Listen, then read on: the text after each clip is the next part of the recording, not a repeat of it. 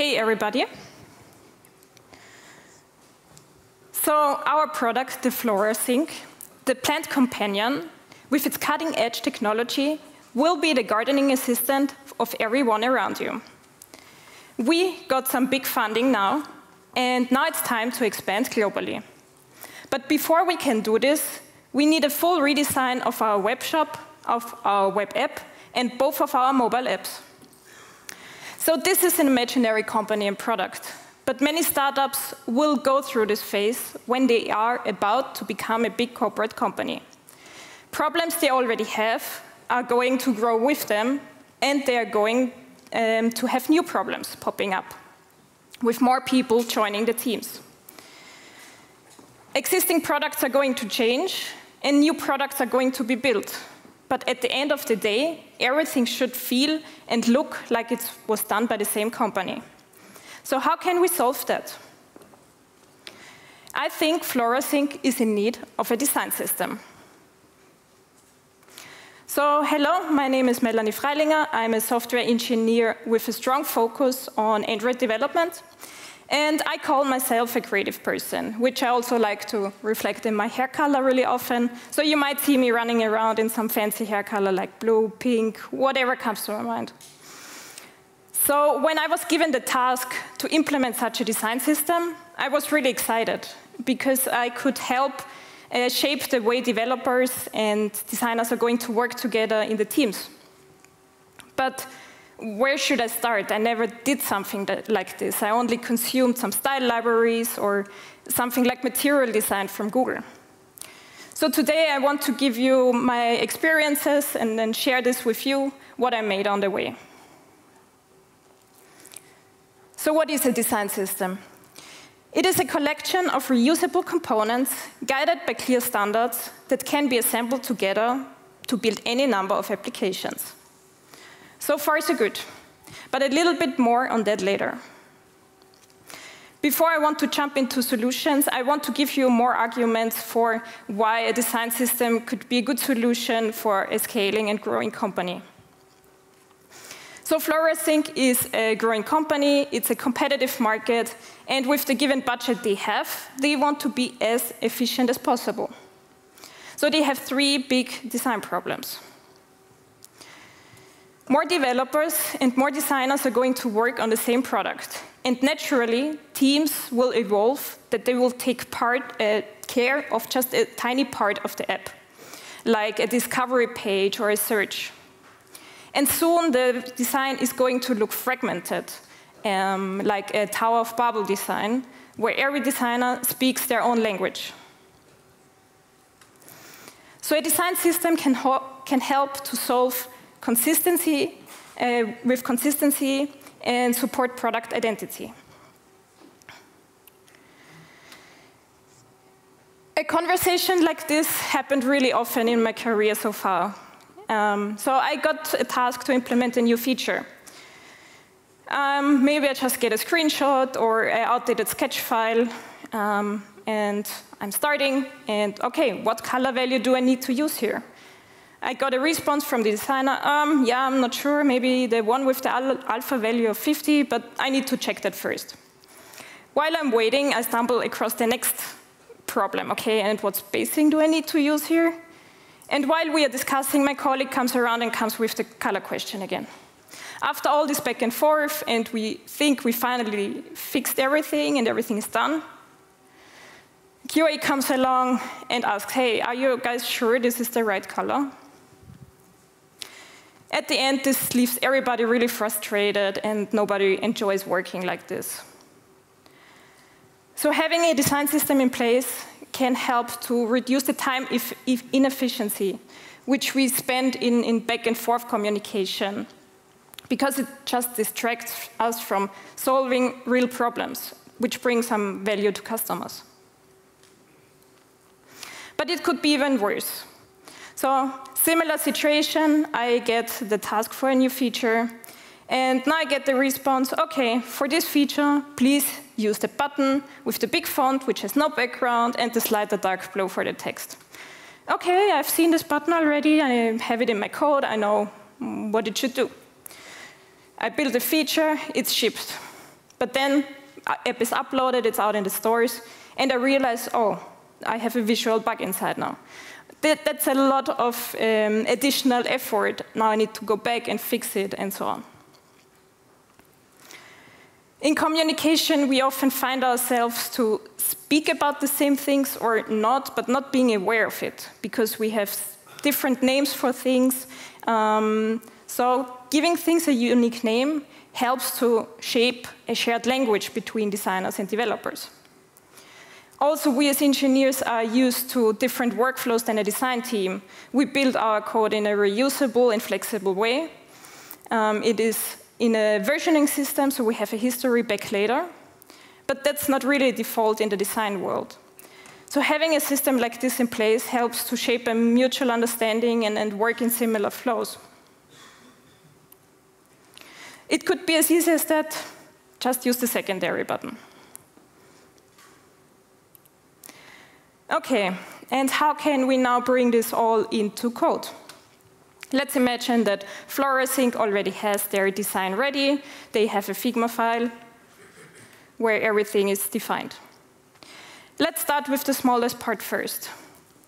So we have our design tokens, and they represent the smallest part. They describe a visual style. They are platform agnostic and just simple key value pairs, like a color value, a typography, some sizes. The second part are our components. Those are our reusable UI components, and they are built with those tokens. So a button has some text, and this text is styled with the typography token. And the components are then used for the overall user interface design. The third important part of our design system is a style dictionary. So as the name indicates, it translates the tokens into the platform-specific formats. Because tokens are stored as a JSON format, and no platform can really read that. So on an Android platform, it would not know that this is now something for styling my app. It is a centralized repository where all of the platforms get their information from. OK, that's all really nice, but I'm going to show you some code now. OK, so just a simple JSON with some color definitions. They have a value, a name, maybe also a description. And here the style dictionary comes into play. It's our translator which can take this JSON and translate it into some platform-specific format. Like for Android, we would have our resources file with our color definitions in. For the components, on the left side, you can see how that would look like in Figma, for example. So you also build your components in there, so that's more on the designer side. But they are going to use the same tokens as I'm going to use in my code base to ensure that the designs really look the same, like on design and on my applications. In this case, the translator is often a human, a developer. Of course, there are tools which can automate this process, but in the teams I worked with, this was done by engineers. And whatever you decide how to build your UI components, important part is that you use those tokens which we exported before. OK, so I also prepared a small demo app, actually 2 apps, one for web and one for Android, to show you how this looks in the whole flow.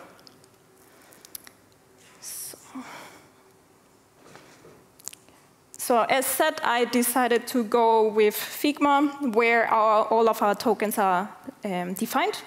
And let's start with the color styles.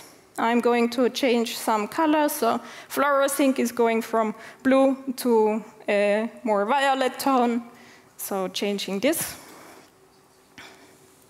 And also the secondary color, so everything still fits together.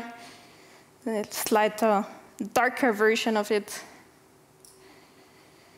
Great. And I'm also not a big fan of this orange color, so I decided to give it a little bit more of a red tone instead.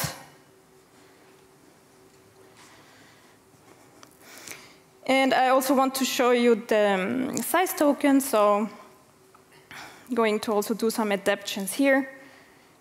Those are just simple values, so you can, whatever how your design is going to look like, define them as you need. I'm going to change them from 20 to 30, so just a little increase, but to still see some changes. Also going to adapt the name, so it is reflected afterwards in the code base. And after I'm done with my changes, I'm exporting it directly into my repository, which is possible with the plugin I selected. It's really neat because it can automatically push into my repository. So saved and shipped.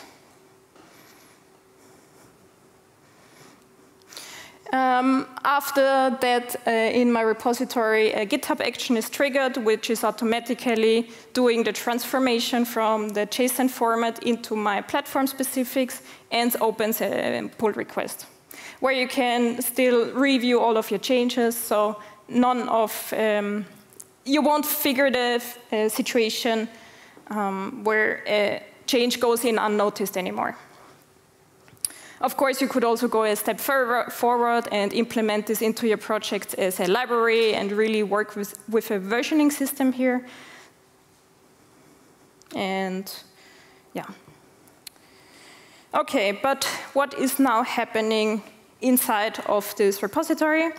I'm using the style dictionary from Amazon here. It uses transformers to modify the token so it can be understood by the platforms. And the transformers are really platform specific. So if I need some different format for my iOS project than for Android, I can do this without affecting the other project. So my JSON file, which I just exported, is stored in this repository. And in my configuration, I specify the projects I want to support.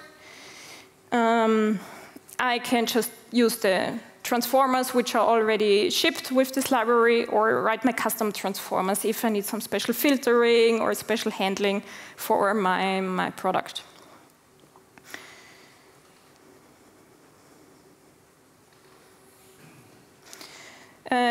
After that, I just need to register it in the style dictionary. I had to do this, for example, for my Android project, because dimensions are expected to have a DP at the end of all of my values. So that's something which you would do also in here. OK. And how does this now all look like in the apps? So that's my Android app, simple one with some title, image, some text, and a button, still in the old blue color. Also can still see the old blue color values. And now I run the update script. And as you can see, it already has the violet tones updated. And after I run my app, everything is updated.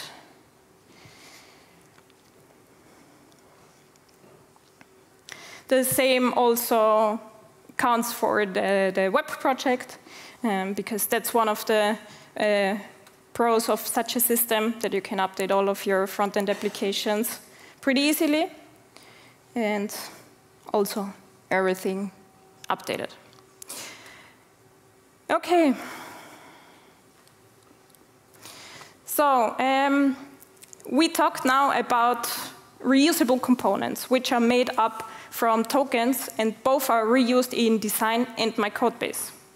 We have one source of truth where all my definitions are stored in, and all projects get it from there.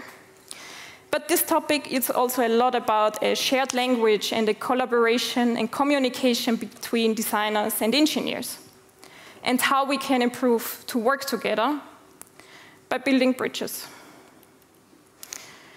Thank you for your attention, and if you have any questions, let me know. Otherwise, you can reach out to me in one of those channels. Thank you.